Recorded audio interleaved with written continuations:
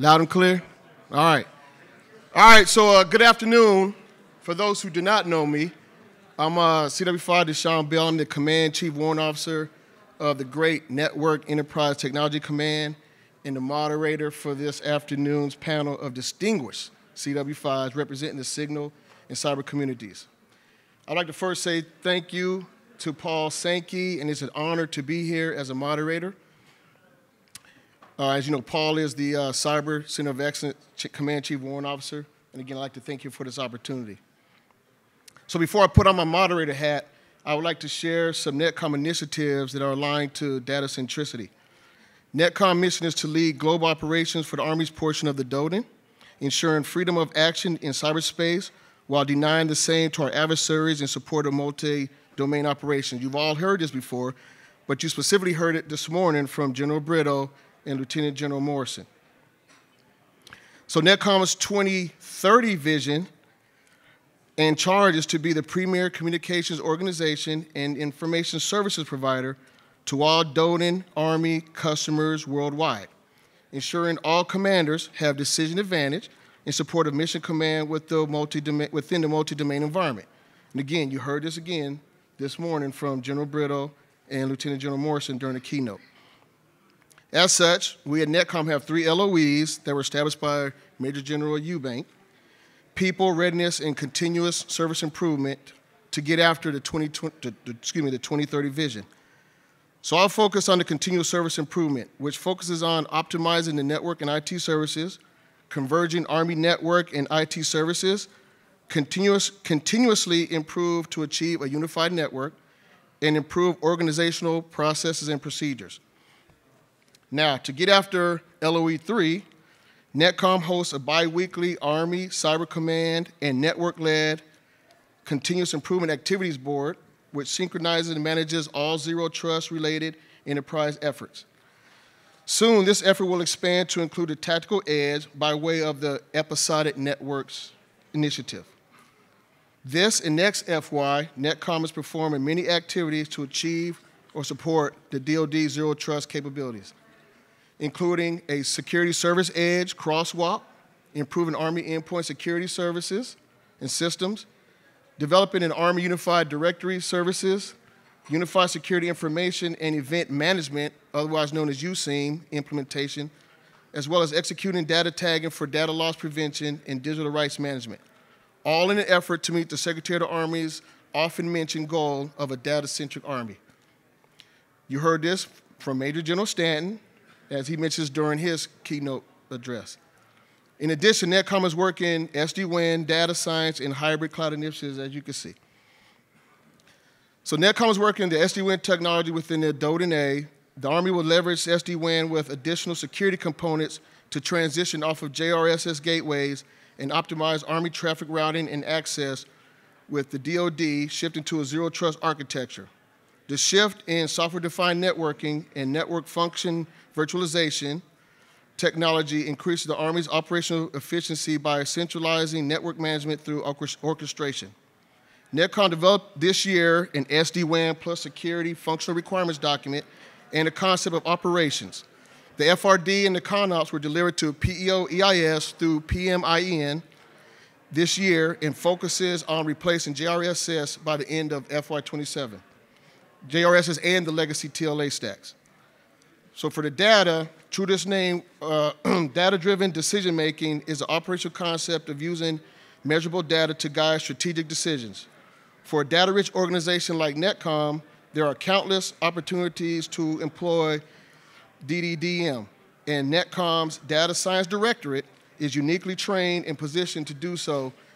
Now, this directorate is dispersed across 4 geographical locations, but DSD made significant headway through 2022 and 23 on a varied project portfolio. Specifically, the efforts of DSD's Network Operation and Analysis Division, co-located with NetComm headquarters at Fort Huachuca, focused on making existing data more accessible and include the following projects. In support of the effort to build out the Army's big data platform, NOAD works with our cyber to develop parsers that would assist with data storage of authoritative data sources in conjunction with the development of a consolidated operational data science environment facilitating project work. data sharing in near real time, and asset visibility in a secure environment. NOAD continuously works with the Netcom G5 in effort to optimize IPv6 address assignment for the DoD through autonomous algorithms in order to better define ownership, type of device, and locations in order to improve asset visibility. Finally, our hybrid cloud initiative. The Army Enterprise Private Cloud is Netcom's and the DAG6's approach to a hybrid cloud environment. AEPC is like C-Army, but an on-premise approach. This provides on-demand, unified, interconnected enterprise computing capabilities, such as Army Enterprise data centers, installation service nodes, and the Garrison Defense Platform, also known as GDP, and enterprise operation centers. The difference from C-Army is that these centers are Army-operated, on-premise capability. The AEPC platforms are components of the Army's portion of the DoD from an operational and cybersecurity standpoint, and host on CONUS and OCONUS environments. Okay, so I said a lot, right? But we at Netcom cannot do it alone. We must team up and take guidance and solicit and receive feedback from our supporting and supported entities across DoD. The panel members each represent a key supporting and supported entity to get after the challenges we face to create a data-centric environment on a unified network operations platform that is implemented while adhering to zero trust principles. With that, I would like the panel members to introduce themselves and the organizations they represent and enlighten the audience on how they are getting after modernizing, developing, and employing capabilities to enable data-centric operations. Mr. Jeremy Costin, over to you, sir. Well, good afternoon, everybody. About 2 o'clock, we all have a double serving of turkey and a nice warm room, so we can actually get a nice nap together.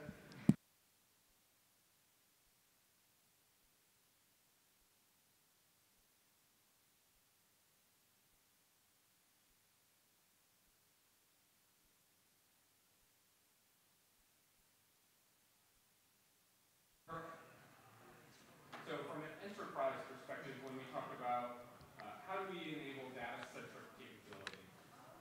So we already have a globally unified network. What's next for us, right? So as we look at cloud, we're really looking at a hybrid on-prem cloud capability. We're never going to move solely to the cloud, and operations demand that capability is forward at the edge. So as we look from enterprise to edge, really it's at the enterprise level. How are we setting conditions and posturing the environment, right, with either on-prem conjugate cloud capability to the SIE that exists today from an infrastructure perspective, or where are we pulling that capability back to? And that's really all being done by and through partnerships with CDAO, with DISA, with the CIO, and then again, the TSOCs and components are a lead for informing, kind of like what Yuri talked about. Hey, what are those data sets? What kind of things are you going to crunch at the edge? And for SOCOM, right, from a headquarters perspective, the edge sits at SOCPAC, right? And it sits at ad hoc C2 SEJOTIS and mobile teams out forward. So where do they need that data, right? How do we organize the enterprise to deliver that capability while reducing cost and resources, right? We don't want to move data all over the globe if we don't have to. So where is the least amount of data that we need to pull? Do we need to pull it forward to be closest to the edge? Do we need to pull it back so it can be analyzed within the enterprise so senior leaders can make decisions? We're working through some of those things.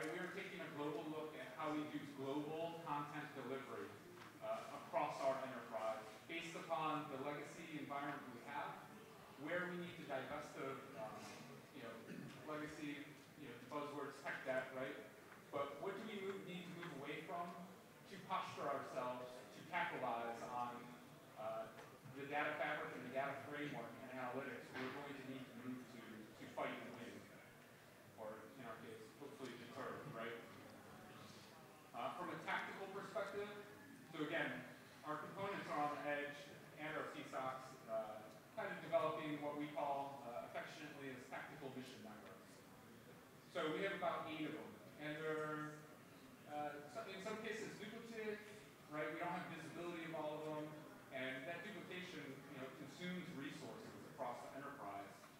So we've been working closely with the TSOCs and components to find a common baseline, right? And I'll tell you, nobody's ever happy with the enterprise, right? We're never doing everything we want everyone to do. So what's the 80% solution that meets a majority of the needs and that allows the flexibility for operational components and elements to add additional applications, services, and software to meet the tactical mission or the commander's objectives. So we're looking at, we recently had a soft enterprise mission environment called soft EME, and that is a global IL2, IL4 cloud episodic enterprise, right? It allows us, and I say us, but primarily the components and TSOCs to spin up cloud compute store application capability based upon mission requirements, and then proceed, execute, and then spin that down. It gives us common visibility across the entire enterprise. It gives us common security across the enterprise. And it allows us to reduce that duplication of resources. But most of all, it allows our components to train for a mission on a common set of capability, deploy forward, and execute their mission, right? So we don't have 7 TSOCs doing 7 different things that 4 components are moving, we have an ODA team come in and then a SEAL team replaces them. We have to have that commonality, otherwise the burden of integration is at the point of execution, and at the speed of maneuver, we don't have time to conduct that execution or that integration. So again, this is primarily driven by TIS, Director of EIS, and our TSOCs and components to get after these initiatives. So again, that's in the IL2-4 environment. In the enterprise environment, right, it's our traditional C2. It is your common and ubiquitous, right? Hey, this is where my email address lives. It's our common security domain. How do we get that data from a tactical mission environment into the enterprise so we can do those analytics? And PEO, SDA, along with SOCOM CDOs, is really leading the charge in that effort. So, particularly MCS Top, really is our mission command support element, and they are defining and delivering the requirement, a lot like Chief Godfrey just mentioned, from a SOCOM perspective, what that global and regional data environment looks like that allows us to aggregate, curate, and enrich data to inform commanders. So we're in the nascent stages of rolling that out. SOCPAC is our priority, right? Our #1 priority aligned with the NDS. And then as they look to pilot, we will run use cases against that to inform, adapt, and continue to iterate on the environment we have. So this is all supported by transport, right? As we relook at compute and store across the SIE holistically to revalidate what's required there, we will also have to revalidate our transport requirements, both from a SATCOM and a terrestrial perspective. So the J6 is heavily looking at, as we, again, look at the posture for our TSOCs, and then the enterprise integrating them. What is that transport requirement? What do we think it is? And then, calming for and delivering that capability out to the force to set those conditions. And then, lastly, really, I'll talk about broadly the cross-domain architecture. So, again, as we look at tactical mission environments, how do we feed that data back into our secret and TS level C2 network, right? Well, we do that through controlled interfaces and cross-domain solutions. So we're working closely with MSA and, again, TSOCs and components based on mission requirements to identify the formats that are required, both in a legacy, when I say legacy, I mean a physical CDS solution,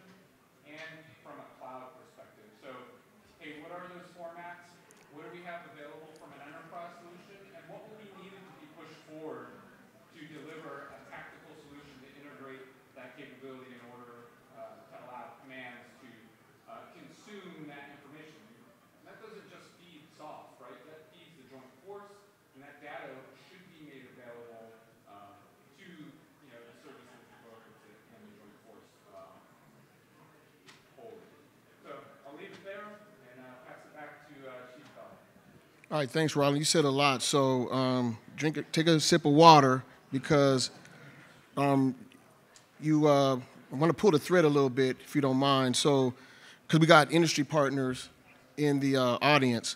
So, I'd like to ask you, what are some challenges that are limiting the joint force from moving to a data-centric force? You kind of touched on that, right? But really, what, if anything, can industry do that can assist with the transition?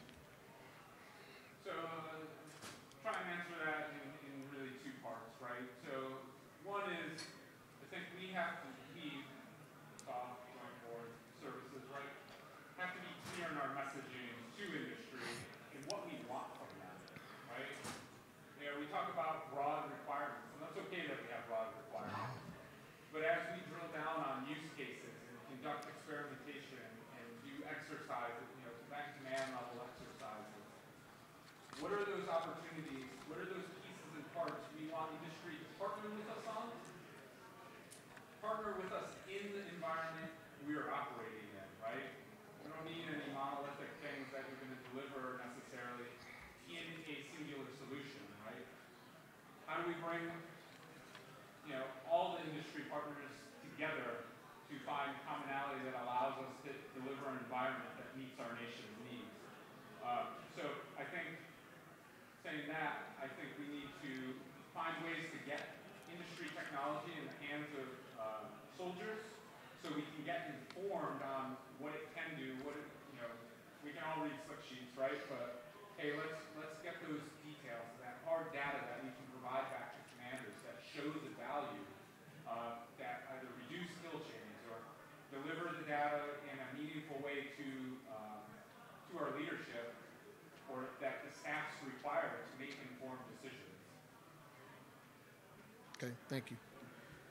All right, so looking across the audience, I see a mix of senior warrants and junior warrants. So I'd like to throw a question at Chief Cosner, because he works at the network CFT, and hopefully your response will resonate, particularly with the younger community that are going to those combat echelons. So the question is, the Army is aiming to provide commanders with more data, but also to simplify the network for lower echelons as we move the unit of action up to the division. So how do you balance that from your network CFT perspective, those imperatives for large-scale combat operation environment?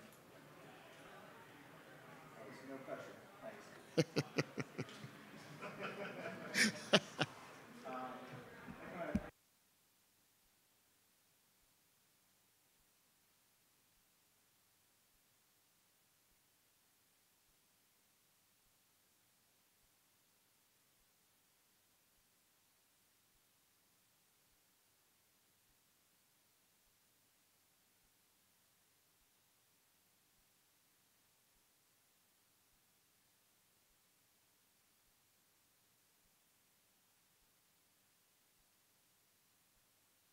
Just like, no matter where I'm at in the stack, I need to have those things. And obviously, as we go by echelon, I have more data, you know, those capabilities. But understand that does every single battalion, you back up. 2 years ago, I found a network diagram that had an exchange server on the server at the battalion level. Please explain to me why the battalion needs an exchange server on server. Like, more than likely, it's like I need a persistent chat. I need some sort of messaging that's out there. It's like, but the administrative backend that goes to an exchange server just simply, we have better ways to do that. So again, like that's helping us inform, like, well, we need a case, sir, or ma'am, hey boss, what do you think about approaching it this way? And again, like the three main things I've got to have is a shared voice, whether it's radios or voice over IP, or radio over IP, some sort of assured voice, common operating picture, and correct me if I'm wrong, but it looks like attack is kind of taking over the time globe, brigade below, and yes, other things for division forward.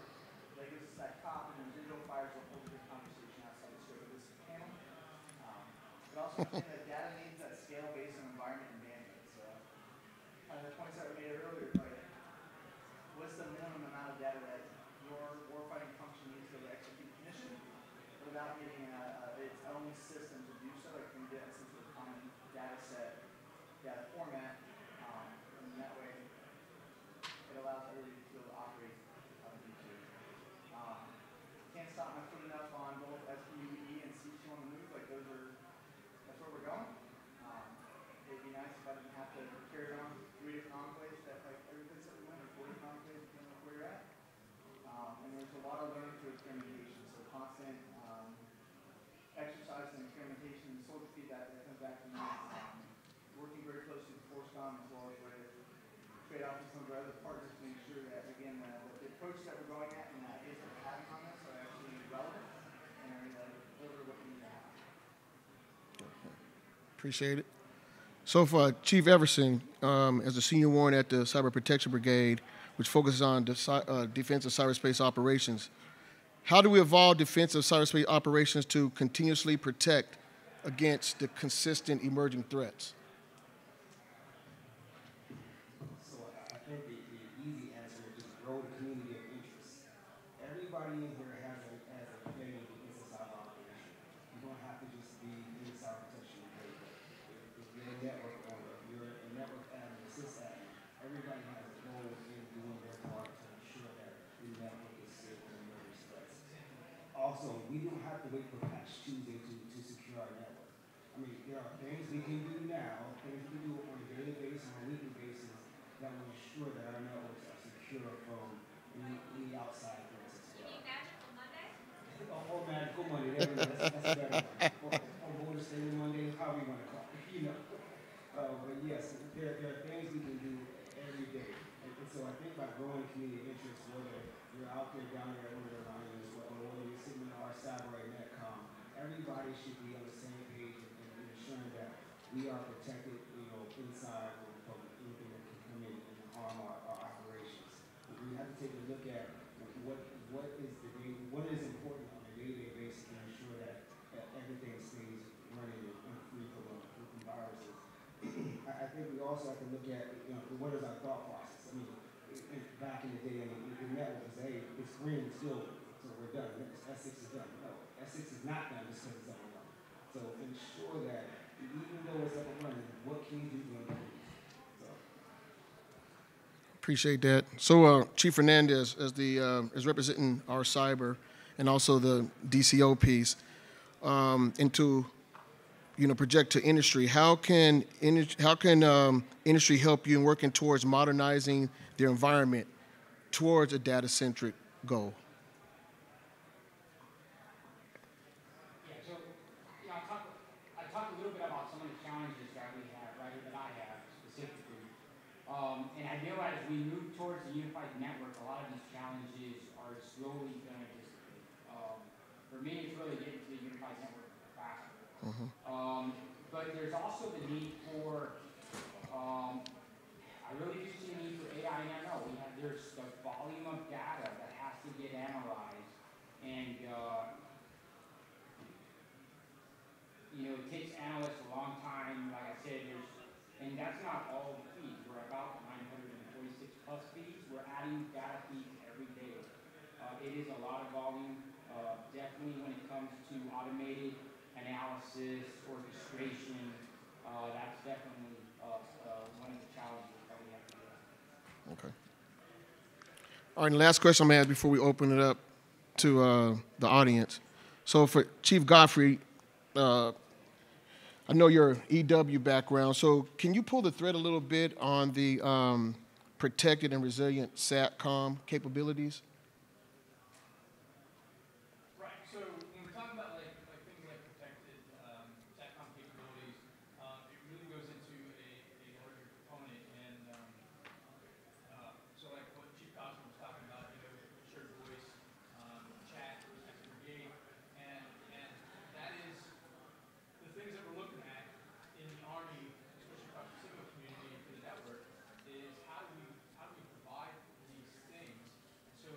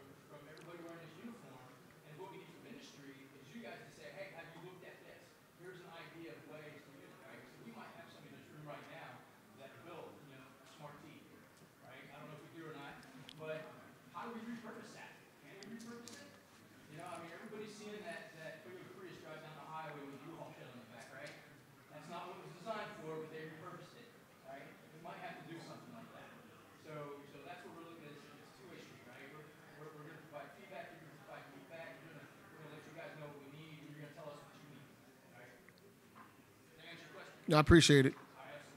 All right, I lied. I got one more question that was last minute arrival. So this open up to the panel.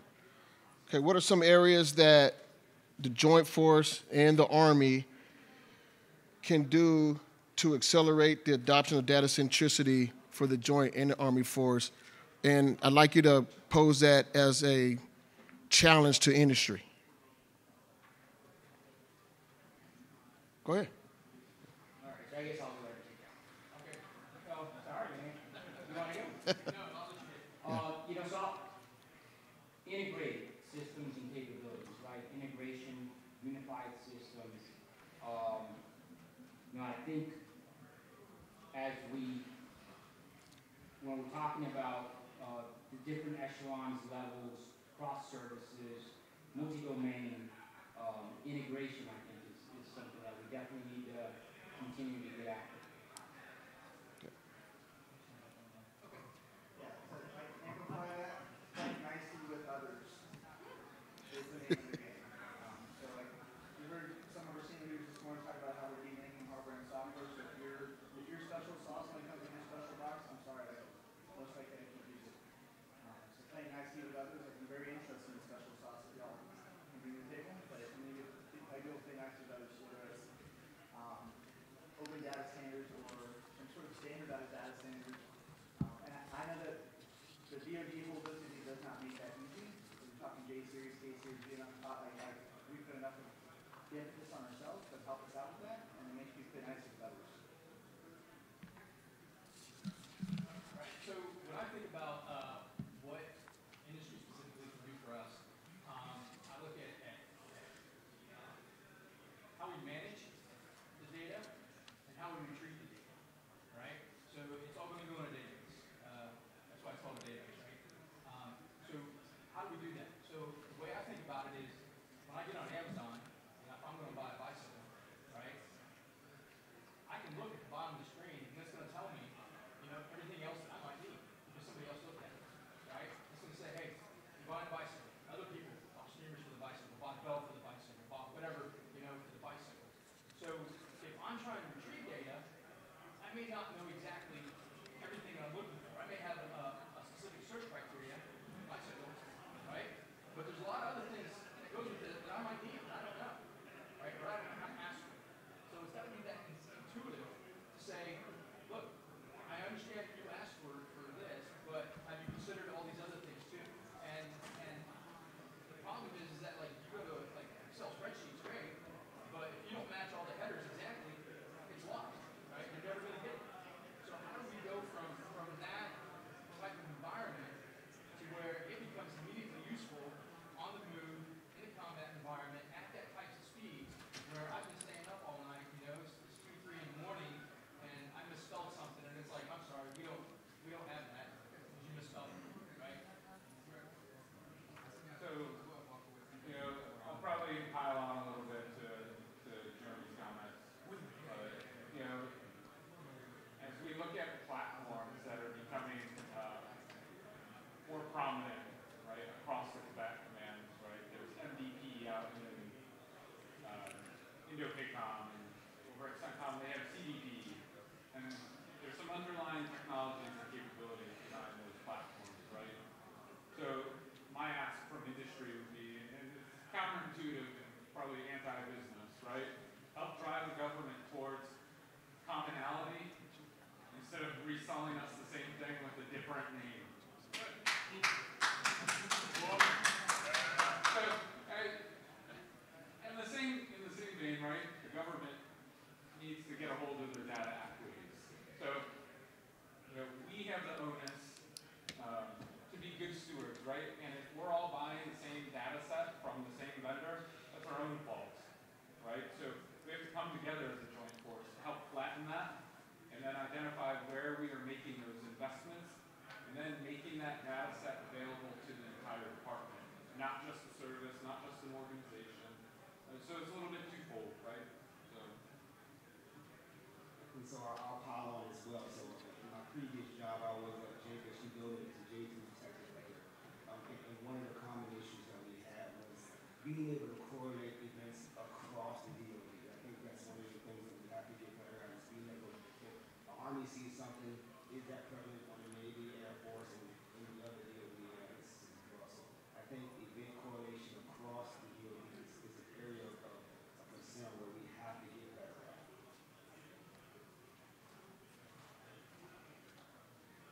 All right. So, you know, warrant officers like to talk, and fortunately, I've just been informed there's nobody else coming into the room. So with that, I'd like to, I want to open it up to the panel, to the audience for a couple of questions. Ma'am, right there. Okay. Yeah, please make it to the mic. Here you go.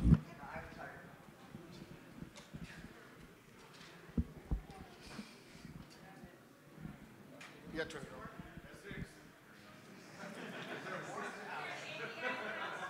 Switch right there.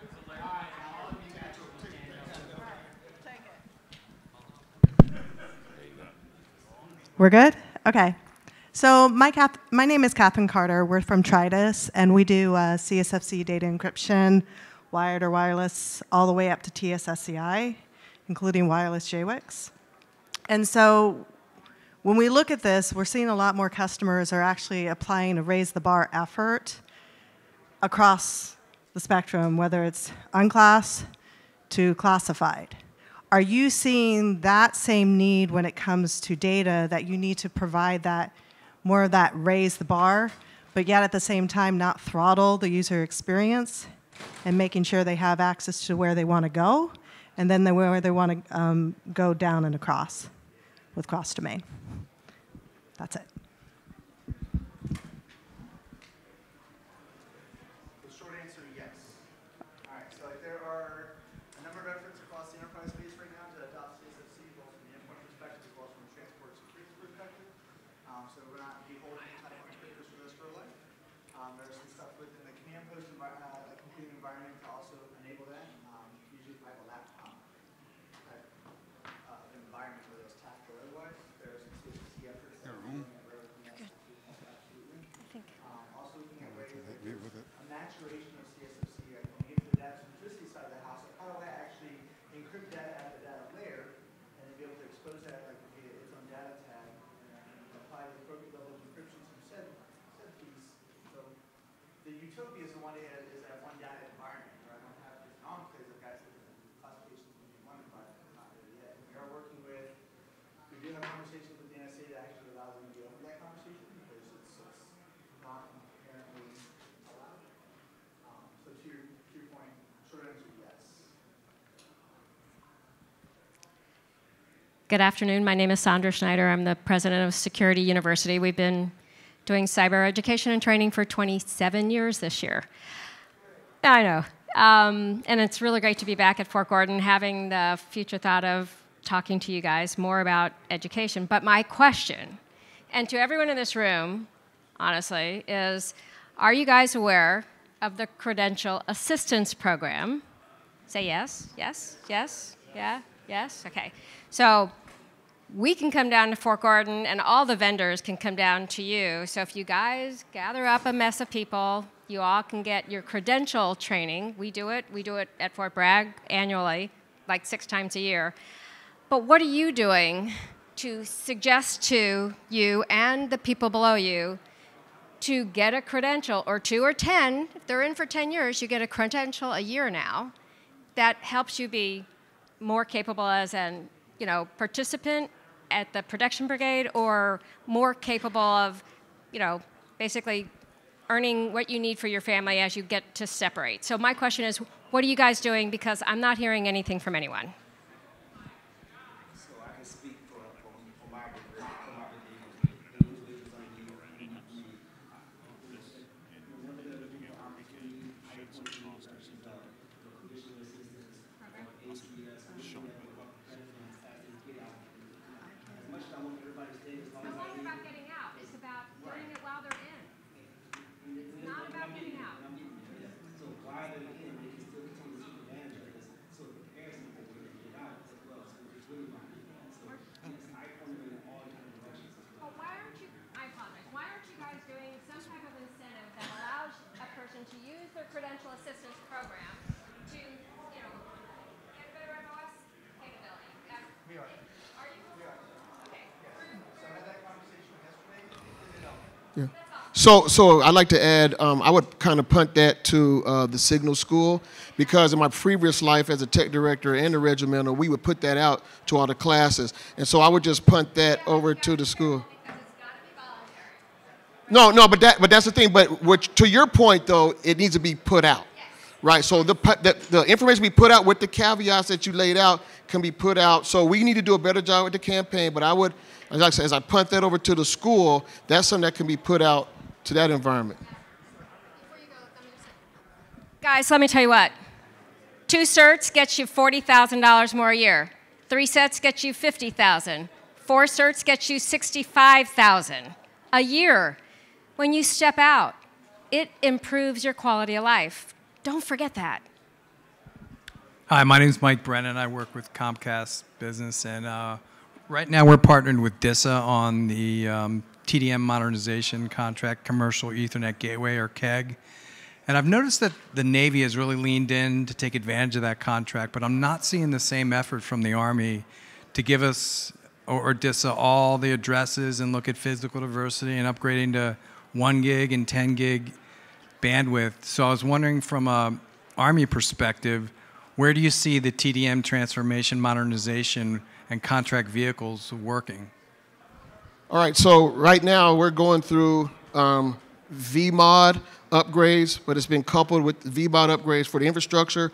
Also, transition to soft clients at an 80-20 model, where 80% soft client, 20% we have to keep hardwired phones, for E911, elevators, things that way. So without going into the specifics, I can assure you the Army is doing that through our, I think it's, forgot which PM it is, but it's under PM or PEO EIS. One of the PMs, that's their focus right now is the VMod and the soft client transition. So can't answer how they're tied to the Navy, and you mentioned that you don't see it, but it's happening. But maybe not on KEG. But maybe not on the DISA KEG contract. I can't answer that. Yeah, I'm not in a position to answer that. What contract? But I can tell you it's being done, but I can't answer what contract is being done under. Okay. All right, we got time for one more question after this, gentleman. Thank you. Chief Fernandez, you spoke on the effort to narrow data and data fields. So as a crew lead and a senior analyst on a CPT, I am super interested in this effort.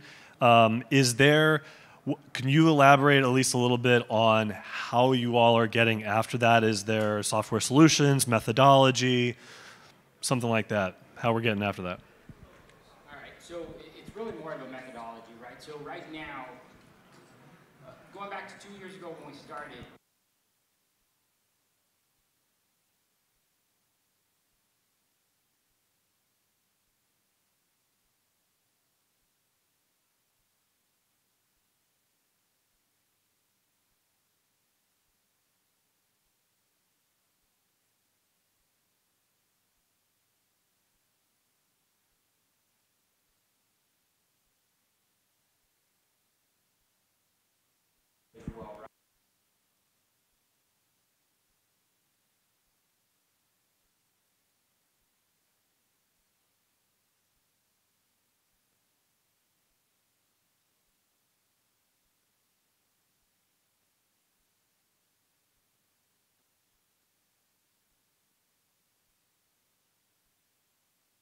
Name's Drew Schofield. I'm the director at Zapata Technology, and I had a question for you all. You all seem to be talking about data is the problem. The data is the solution, data is the problem. My question is, right now, are you considering any, I hate to call them Band-Aids, but integration efforts to be able to take POR systems, legacy systems that are still being used today, and transition that data through another tool into your new platform? yeah,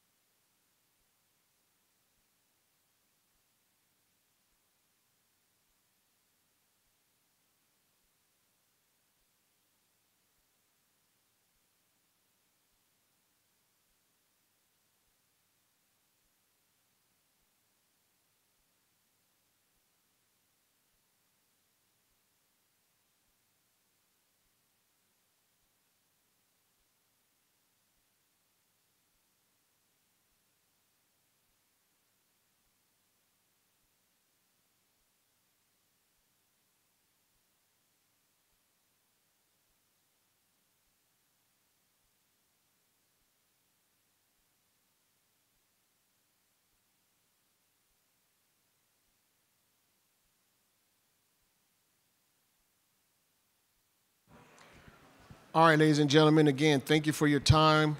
Thank you for your participation.